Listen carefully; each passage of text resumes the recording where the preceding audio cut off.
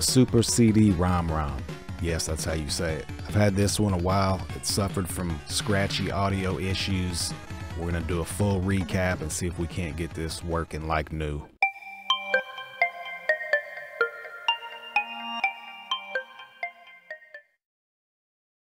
Flip you over, big girl. Let's see that backside. You're gonna need a security Torx bit set to get this open. Get a little peek-see inside. Oh yeah. Watch this ribbon cable. It's just held in with these two plastic prongs. Oh, just look at her.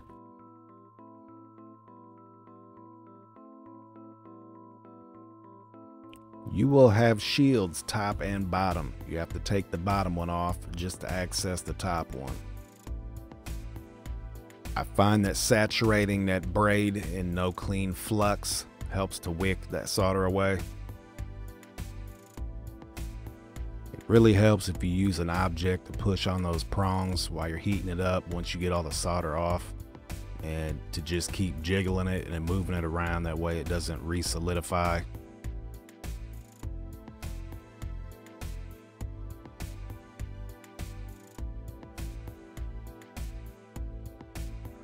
Release your death grip, damn it.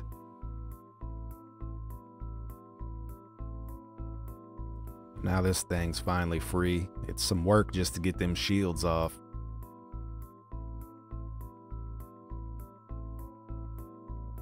Here I'm marking the ribbon cable and the connector. That way I make sure it gets on correctly. I decided to go ahead and remove this so it wasn't flopping all around, breaking.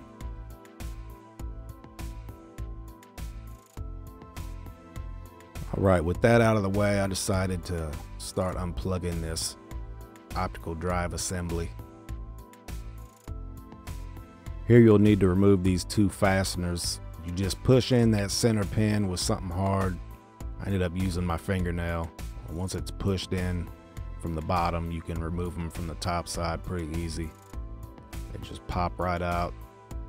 Then I'm removing the connectors using a pick tool. And the whole optical drive assembly can pop off, and it's pretty crazy how beefy this thing is. I bet you could stand up on it. It's like heavy grade stamped steel. Remove that little protector. Here's your sister board. Got a lot of capacitors crammed up in there. And now you can see all these points on the back to desolder to get that secondary smaller shield off.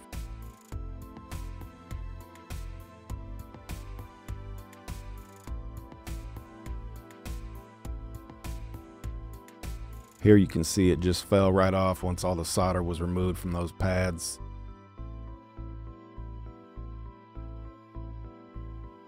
There's a close-up of the board.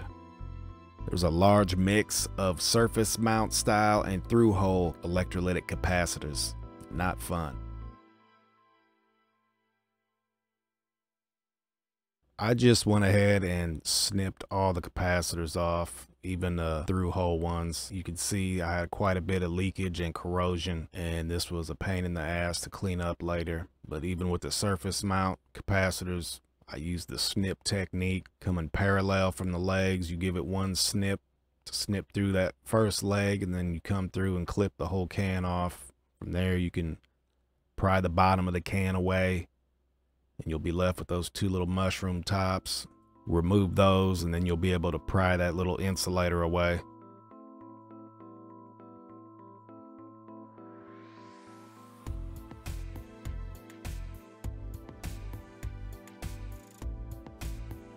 Make sure you print out your cat map. I don't know what you would do without this on this job, because you got a ton of through-hole style capacitors and surface mount.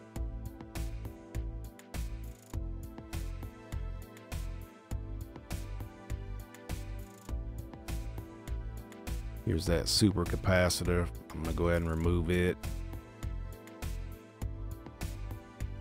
The legs on it were too thick, so I ended up having to trim it down flush. That way, when I come in with my desoldering gun, it can flow that solder joint, and I'll be able to suck it away.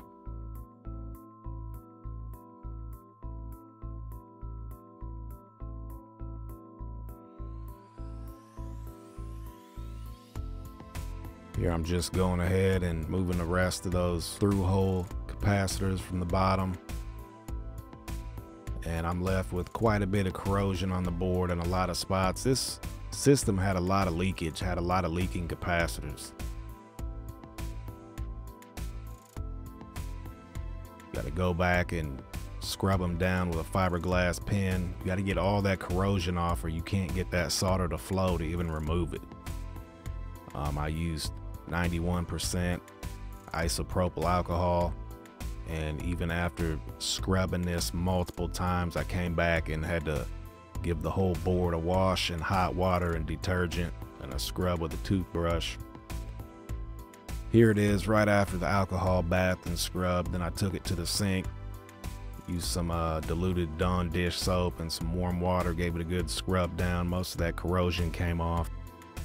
Here you can see that was that section that was really bad. It finally came clean once I hit it up with some water and some Dawn dish soap and gave it a good scrubbing.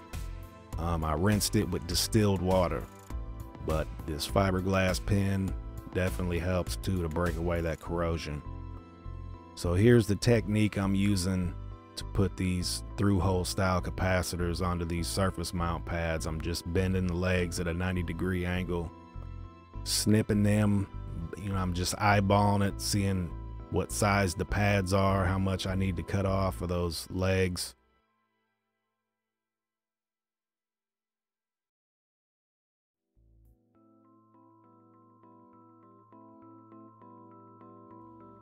Go ahead and pre-tin your pads, just holding it on there and pressing that leg into the puddle of molten solder. Getting the other side. You got to check this area over and over because it's a high tolerance area. You got a shit ton of capacitors you're gonna cram in there, and if you have them sticking down like that and then you have more coming up from the bottom, there's just not going to be room. You're going to have interference. So you got to be creative and bend your legs like this to get them to lay down sideways. I do all of them coming up the middle like that, laying down in a sideways fashion.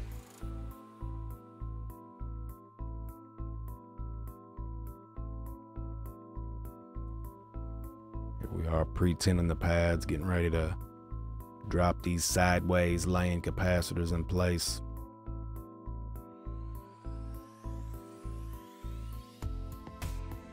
Once I get that front leg on, I'm just pushing that back leg into the solder as I'm wetting it. Here's a look at how they're all gonna lay on that board. There's a lot of custom fitting involved. Just take your time bending these legs up.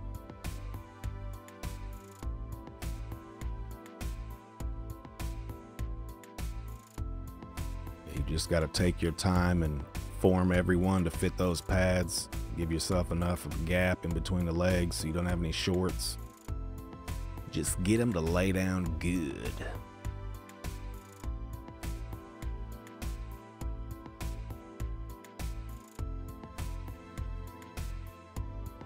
Here I got those four in the middle all laid down nice and flat. These top two, you can see I had to lay them down in separate directions. It's all about clearance for that little sister board. Here I'm just bending all the legs for the surface mount conversion to the through hole style capacitors.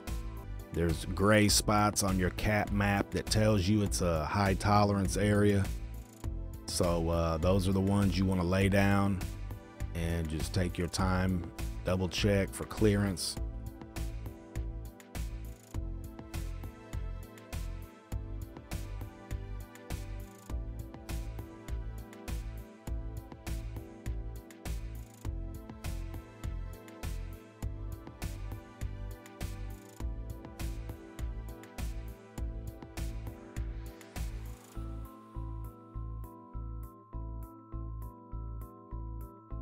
Now I'm going to go back and put all my through hole style capacitors in. We got all the surface mounted ones converted to the through hole style. We got them laying where they need to be. We're just going back and putting all the through hole style capacitors in their vias. Make sure you check polarity, double check the values of the capacitance and the polarity. Double, triple, quadruple check.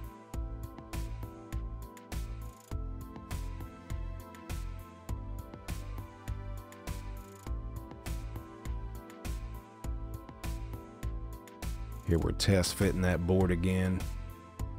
I had to test fit this several times.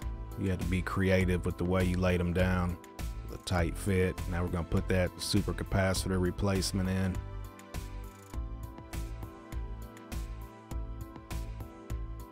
Now we got all the through hole style capacitors in, we can go and solder them in. Come back, snip the leads off, the legs off, and then give it a scrub down, one last cleanup with some alcohol.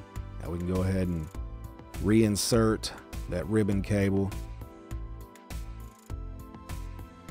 All right, once we got that ribbon cable soldered back in, we can go ahead and put our shields back on and get them soldered back on.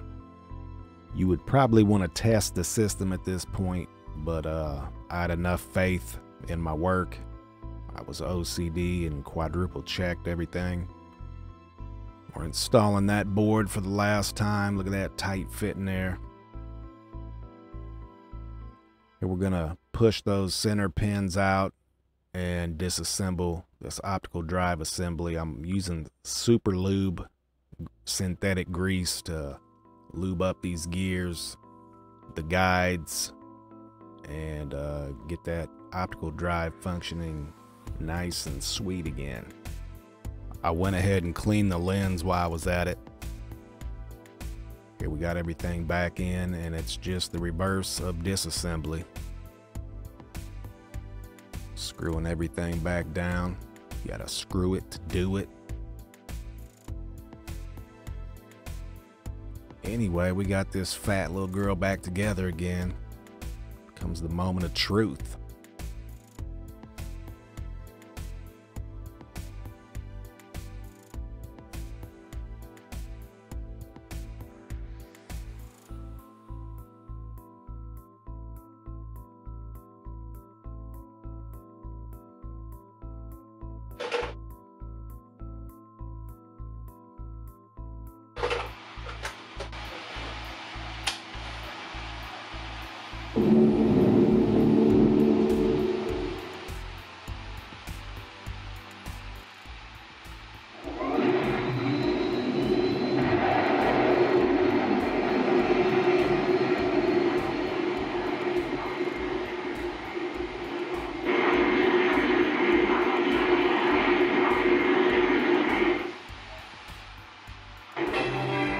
Oh yeah, I call this one a success.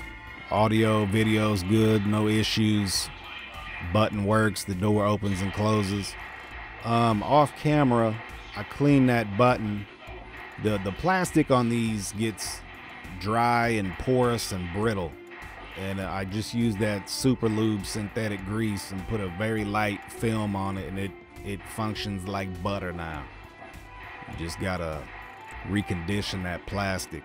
Clean the button housing out, all the little latch mechanisms, the hinge, I lubed it up, and it's all working smooth again.